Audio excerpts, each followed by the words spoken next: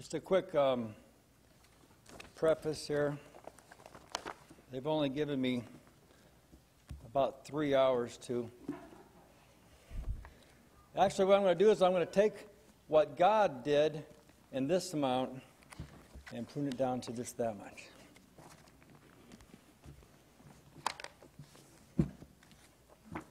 New covenant's good, isn't it?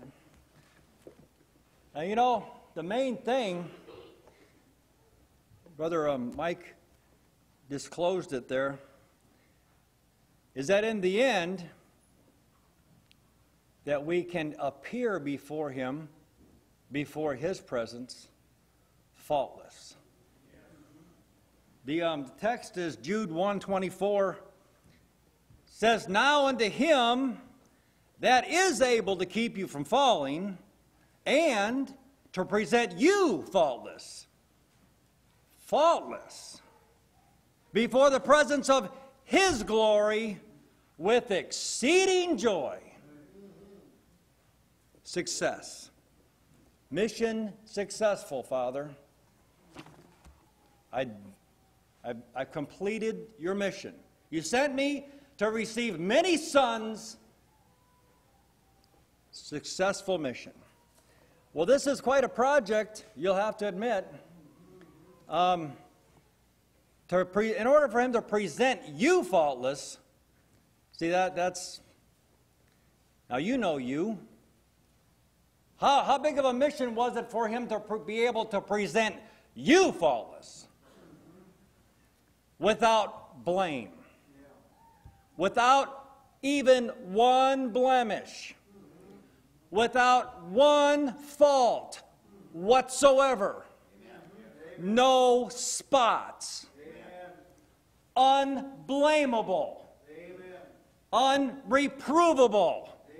Which means that no one in heaven or no one in hell could come into the presence of the Father and point his finger and say, "You missed something." And do you think for a second that that wouldn't happen? Oh, He'd be right there, wouldn't He? You know this one because He's right there right now, isn't He? He's pointing them out to you right now because He can't point them out to the Father anymore. Amen. Why? Because you are faultless. You are without blame. Well, how is He going to do this? How is this great God of glory going to accomplish this high and noble purpose, this work? Well, it's going to require 100% of His activity. That's what it's going to require. No less. Couldn't be 90%. God had to be involved in the work the whole way. And He is. We're going to see that. It requires a cost greater than man can ever perceive. It's going to require a cost now. God can't wink at sin. It's going to have to be worked out in the presence of principalities and powers. God's not going to be able to do this in the dark. It's going to be worked out in all those that are in glory, the 24 elders and the living creatures and all the angels round about that saw some of theirs, or how God reacted to some of theirs that fell. How's He going to do this and remain just? He must be true to His person in bringing men back to glory. He cannot violate Himself. Another way to say that, He will not violate Himself. And He will not violate those who are made in His image. He won't do it. In other words, He's not dragging anyone to glory. Another aspect of it, there won't be anybody that awakes with His likeness, faultless, that's surprised. It's not going to happen. It's not going to be like, how did I get here? No. Anyone who thinks that salvation is an easy work really hasn't seen the extent of the fall. Hasn't really seen how far dead is. Well, let's see what God had to work with. What do you have to work with? Dead people. Well, now, see, God can get to work, can He? See, now, this is a noble work, isn't it?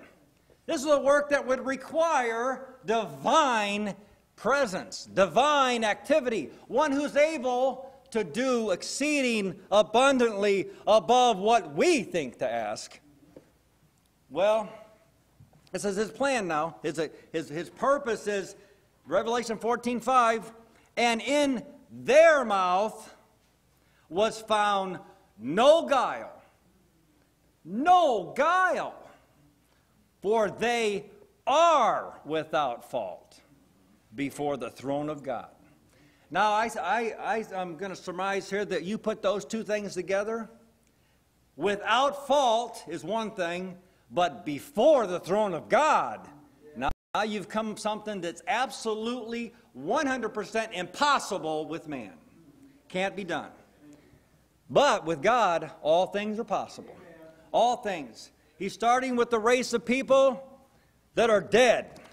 He said, wherefore, Romans 5:12, wherefore, as by one man sin entered into the world, and death by sin, and so death passed upon all men. You got it, whether you liked it or not. Whether you wanted it or not, you got it. Adam gave it to you. It was imputed to you, wasn't it? You were born with this problem. This isn't something that you could do anything about. And in another sense, it was something that you didn't want to do anything about. See, this was your nature. This is who you were. You were dead in trespasses and sins.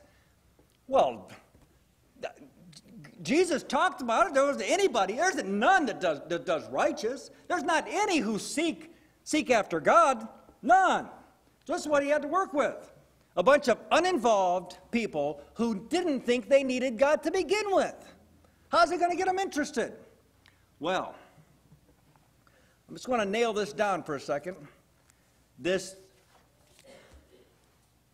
fact that you, I know this is awfully personal, isn't it? Are a sinner. Now in Genesis 3:6, it says, when the woman saw that the tree was good for food, and that it was pleasant to the eyes, and a tree to be desired to make one wise, she took of the fruit thereof, and gave it to her husband also with her, and he did eat. And what happened? The eyes of them both were opened. They were open. They could see. So, well, I guess the serpent really told them the truth, didn't he? They could see. Well, what could they see? That they were naked. It became very evident that they were dead. They were real quick to try to work on the problem. They went and they sewed some fig leaves together. This is our own building project now. We're going to try to make ourselves acceptable. Get these fig leaves together.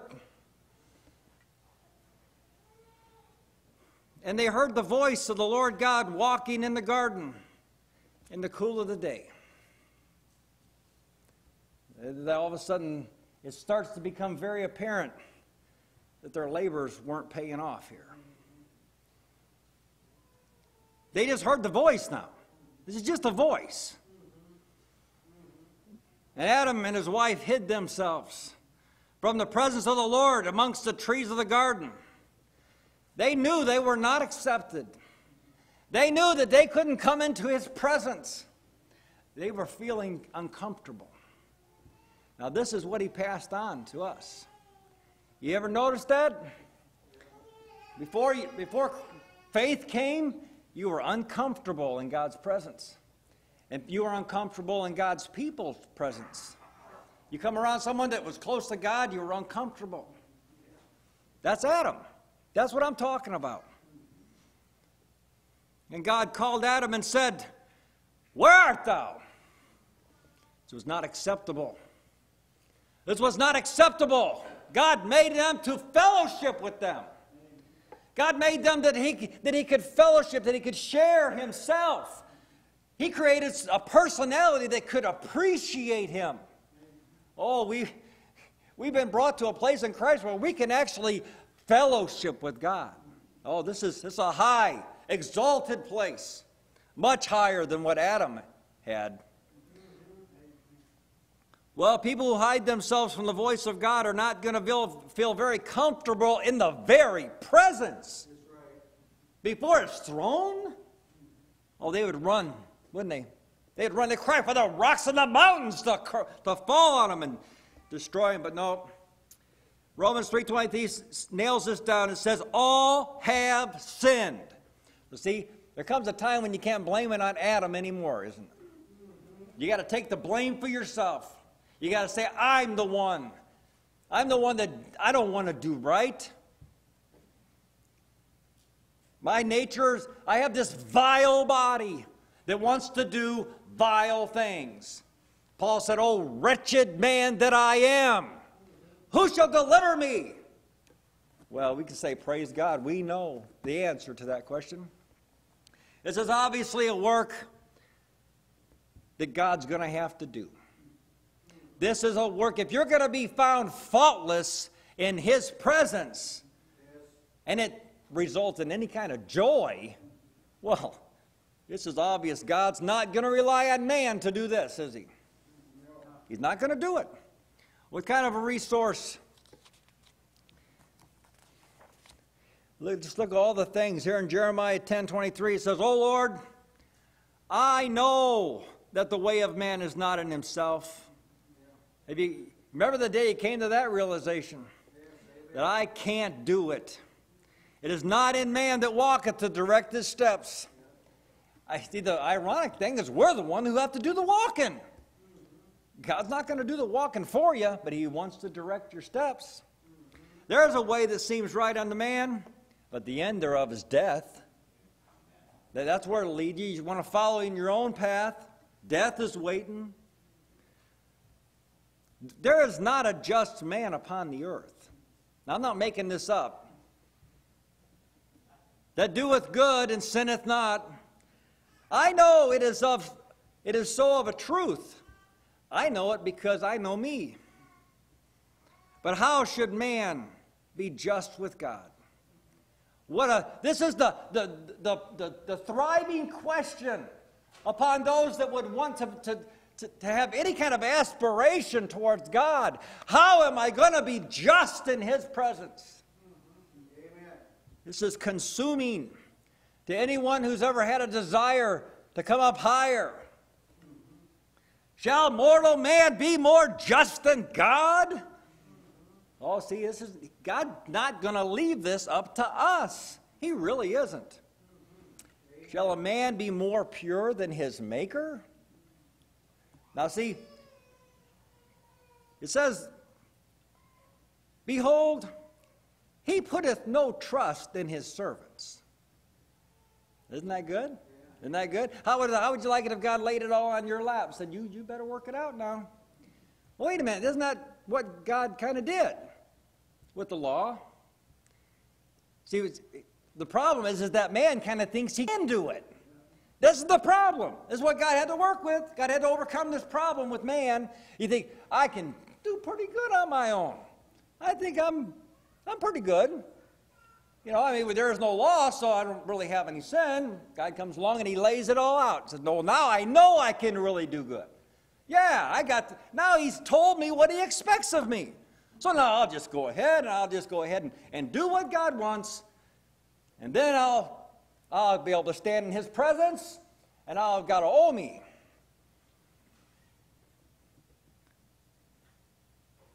Well, what do you think of that? Anyone that's ever tried to do it? See, this is a road that God plowed now. This is a road that God made for man to go down. He gave us a law. He called it a schoolmaster. You see, he knew it was going to teach us something. Paul said, I was alive without the law once. Once. But when the commandment came, sin revived, and I died. Now, this is the result of an honest heart trying to work out his own salvation. Taking the law, taking it seriously, taking God serious. God said if you can do it, you'll be righteous. He'll receive you if you can do it now. So he lays out the commandments, and Paul takes him serious. He says, he lays out all the things, all that, you know, he was a Hebrew, the Hebrews, he's a Pharisee, the Pharisees. This man lived it. In fact, if you were on the outside of Paul, you'd have said, that is a righteous man. You would have surmised he is a righteous man. He had the appearance. But see, he was honest. He saw this. It smote him in his heart, didn't he? He died. And the commandment which was ordained to life, I found to be unto death. For sin, taking occasion by the commandment, deceived me, and by it slew me. Well, I didn't find myself faultless in his presence. But the bottom line, he says, wherefore the law is holy, and the commandment holy and just and good. Was then that which is good made death unto me? God forbid. But sin, that it might appear. Now we're getting to the heart of why God gave the law. So that sin would appear to be what it really is. Because see, man, he's going to walk off all kinds of different roads. He's going to find himself in all kinds of different locations. God wanted him to find this one particular path. The path that would lead to knowing that he needed Christ Jesus. Working death in me, it worked death in him. God wanted to work life in him.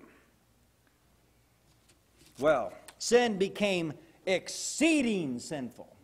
Now, only God could do this. You know, see, man, when he comes up with laws and ordinances, they're never really strong enough to do anything, right? I mean, you can pretty much think you're doing pretty good, but when God, he starts with number 1. You get past that one, the other 9 just fall right into place. But see, the problem is we just can't get past number 1. You can't love him with all your heart and all your soul and all your strength. Not in the flesh, you can't. Why did he give the law then? He says that Romans 3:19, that every mouth might be stopped. Flesh is not going to glory in his presence. No flesh is going to be there on that day. Well, see, this is a fact.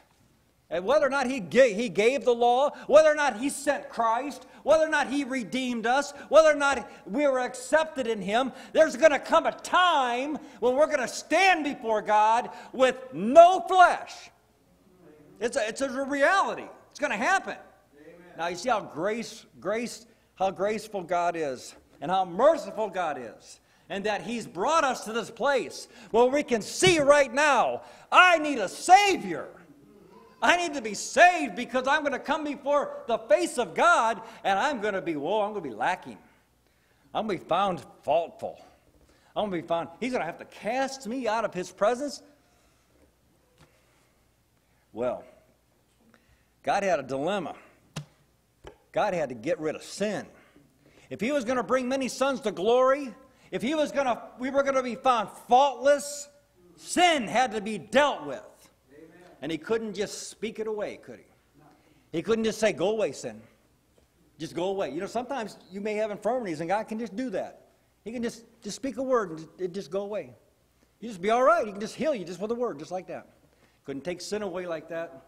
Couldn't do it. You got the principalities and powers standing right there watching him, scrutinizing every move. What is God doing?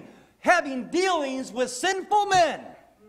From the time that Adam fell to the time that Jesus died on the cross. They're watching him. They're watching him. What's he doing? What's he doing? He's having dealings with sinful men.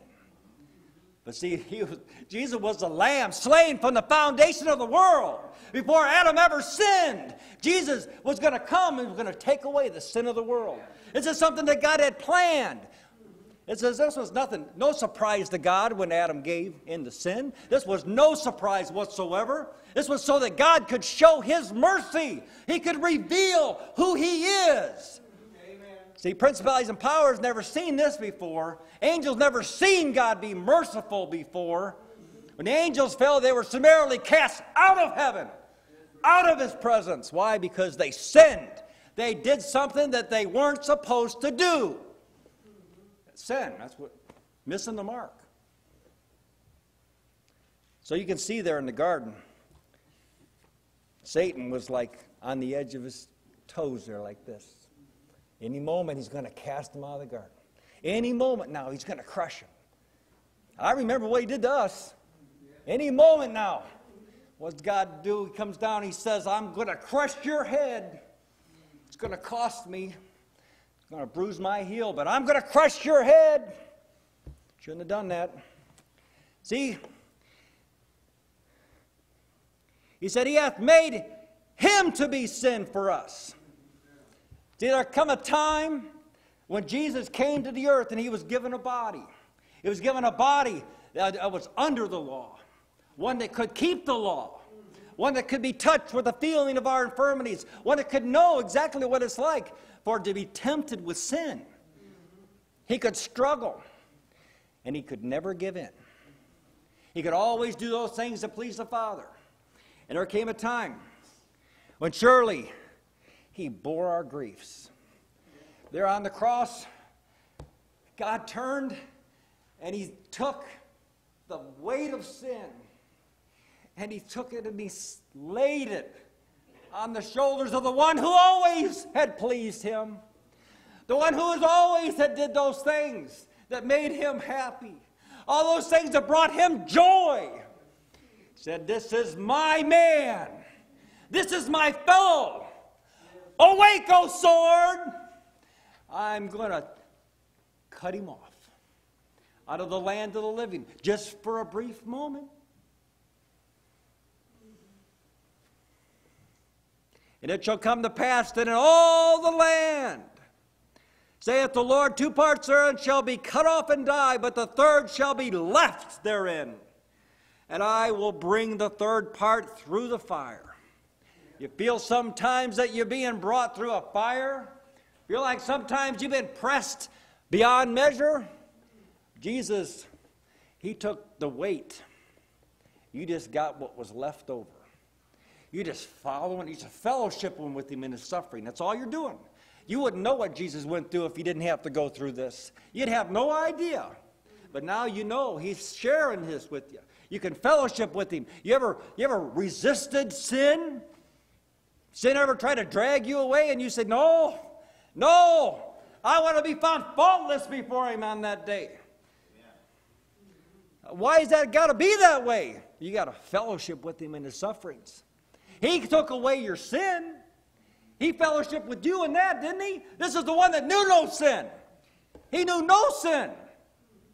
And God made him to be sin, that we might be made the righteousness of God. We might be faultless before his presence. See that? Remember now, every day you wake up, every day you deal with this thing that you inherited sin from Adam. You inherited this nature. Well, now God said, you believe the record that I gave of his Son, and I will impute unto you the righteousness of God. I'll do that. You say, well, I don't understand that. Well, it ain't no different than what happened in Adam. No difference at all. None. You got that. And see, God just wants to give you the righteousness of himself. So you believe the record? I laid your sin on my Son. Sin's not an issue anymore. Fact is, do you believe I did it? Do you believe? Well, now, if you believe, all things are possible to him that believeth. For Christ also hath suffered for sins, the just for the unjust. Now, you can be faultless before him in his presence because Jesus was with fault. This is why, see, it had to go somewhere. It couldn't just go nowhere. So God had to lay the fault on Jesus. Yeah. Now you can stand before him, no fault. Amen.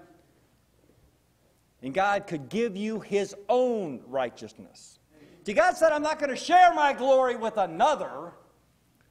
So you can't stand before him in your own righteousness. It just can't happen. Now, Paul knew this. Paul knew it. He said, I don't want to stand before him in my own righteousness, which is of the law. Now, I kind of put that in my own words, but you get the point. Paul was interested in the righteousness of God more than he was interested in his own righteousness. Now, see, this is the only way. This is the only way that you're going to be found acceptable on that day. You cannot be standing in your own righteousness. Not even a little bit of it. You see, Paul said that he counted all things loss for the excellency of the knowledge of Christ. See, that he might be found in him. Amen. Not found in his own righteousness. Not even a little bit of it. See, this, he says, you know, the little foxes there, they spoil the vine. This little bit of leaven, it's just going to waste the whole lump. See, now, I can remember thinking, I did really good this week. God must really love me this week. See, that's just a little bit of leaven, isn't it?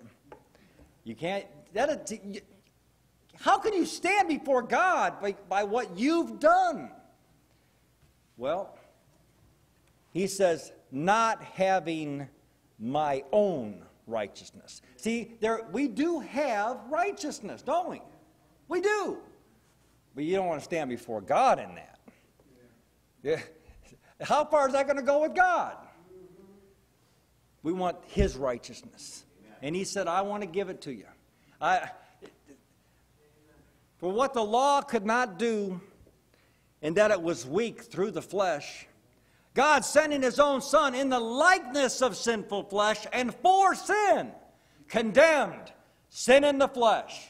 We say, glory to God. Amen. The flesh has got to go. You wake up in the morning, look in the mirror and say, you're going to die today. Amen. I've targeted you for death another day. You think you're going to get away with anything today? I picked you out of the crowd. See, there's no law against this. I can do this. See, this one that I see in the mirror has done me much harm. Tried to stand in the way of me gaining glory. Why did he do that? Why did he put sin on Christ? That the righteousness of the law might be fulfilled in us. Remember, he promised if you could do it, you could have the life in it. Well, now, see, Christ did it. He 100% fulfilled the law. He made it honorable. And now, God can take that and put it to your account. And now, when you stand before him, you're faultless. Faultless. Without fault. Ooh. Now, there's all kinds of provisions, but I'm not going to deal with them. I'm just going to leave you with this, that you're faultless. Now see, that's for another message, for another time. I'm not going to take the power out of this because the fact is that Jesus, died and rose from the dead so you could be faultless. Amen. That's what he did. Amen. That he might sanctify and cleanse it with the washing of water by the word. That's what he did. He accomplished it, you see. We're not talking about something that may happen, something that is possible to happen. Jesus Christ died for your sins and rose again for your justification, that he might present it to himself, a glorious church, not having spot or wrinkle or any such thing, but that it should be holy and without blemish. That's what you are. This is what you are right now. In the body of his flesh, not your flesh, his flesh. God laid it on his flesh. And he died through death to present you holy. God would have to deny his own son's death to deny you faultlessness. I'm serious. This is the truth. On that day, when you stand before him, he's going to look at you. He's going to say, thou art all fair, my love. Thou art all fair. The price was worth it. When I turned, as it were, my face from my son, it was worth the cost. Because there is no spot in thee at all. He looks at you now and he says, I don't see any transgression in Jacob. I don't see any sin. So when the wicked one comes and he tries to convince you of some sin, You say, we are the workmanship of God. We are God's work. And on that day, He's going to glory over you. He's going to rejoice over you with singing. Now unto Him that is able to present you faultless before the presence of His glory with exceeding joy, to the only wise God, who is our Savior, be glory and majesty and dominion and power, both now and forever. Amen.